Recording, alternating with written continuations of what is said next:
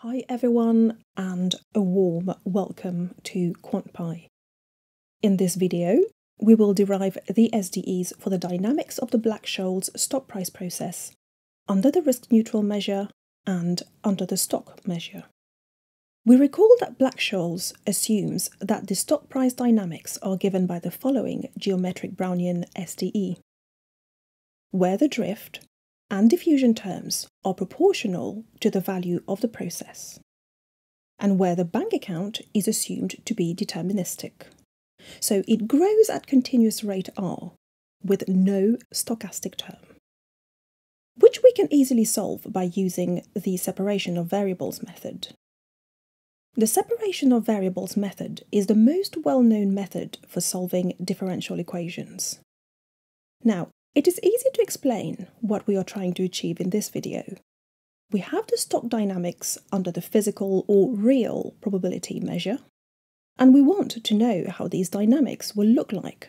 Firstly, under the risk-neutral measure, which is the measure associated with the Bank Account Numeraire, and then secondly, under the measure associated with the stock price numeraire.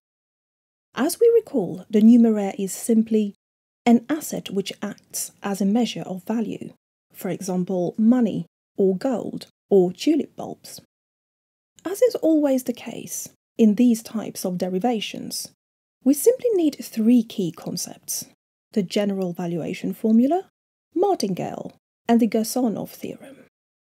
The names sound grand, but the concepts they represent are quite intuitive, as we shall see very shortly. The general valuation formula states that the value of an asset, expressed in the units of another traded asset, is a martingale under some probability measure. For example, the value of an asset expressed in the units of the bank account is a martingale under the risk-neutral measure. Similarly, the value of the same asset expressed in the units of the stock will be a martingale under the measure induced by using the stock as numeraire. To derive the dynamics of the stock under the risk-neutral measure, we write this formula in terms of the price of the stock expressed in the units of the bank account. So the stock price scaled by the value of the bank account will be a martingale under the risk-neutral measure.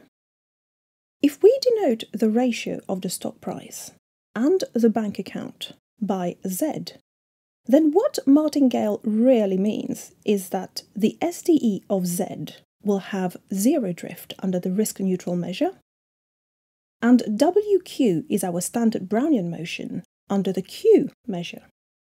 Now let's apply Ito's rule to the product of S and 1 over B, so we get.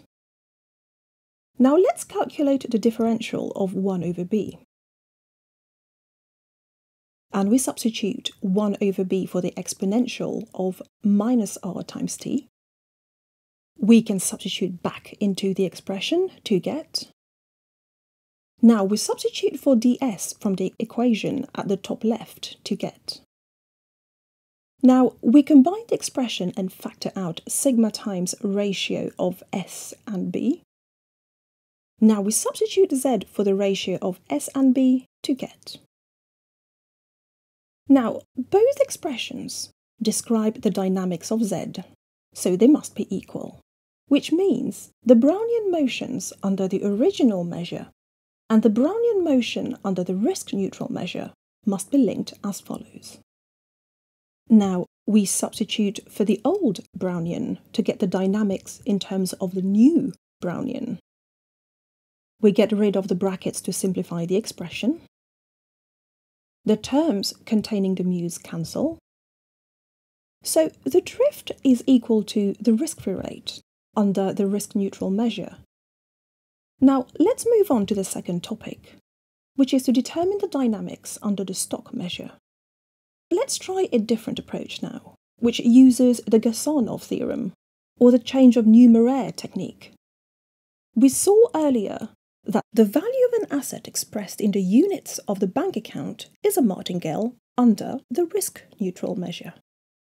The value of the same asset expressed in the units of the stock will be a martingale under the measure induced by using the stock as numeraire. Now, we take B0 to the right-hand side, inside the expectation to get. Analogously, we can take S0 inside the expectation on the right-hand side. Now, as both expressions represent the price of the same asset, and as these expressions hold for any asset, it means the terms inside the expectations must be equal. Now, we rearrange to get the derivative of the measure of P with respect to the measure Q, so we get. Now, we know from the Geometric Brownian Motion video that the solution of the stock price SDE under the risk-neutral measure is as follows, which we can use to substitute for ST over S0, and we also substitute for the ratio of the bank account from the equation at the top right to get. The terms containing R cancel, and we get. Now, let's recall the Cameron-Martin-Gusano theorem. If WQ is a Brownian motion process under the probability measure Q, and we shift the process by Y, then the shifted process must be a Brownian motion under the measure PS, which can be identified through its density or its derivative with respect to the old measure.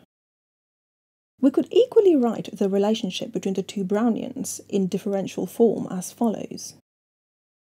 Comparing the derivative at hand with the Radon-Nikodym of the Cameron-Martin-Gusano theorem, we see that the function y in the Gusano theorem equals a constant, which is sigma.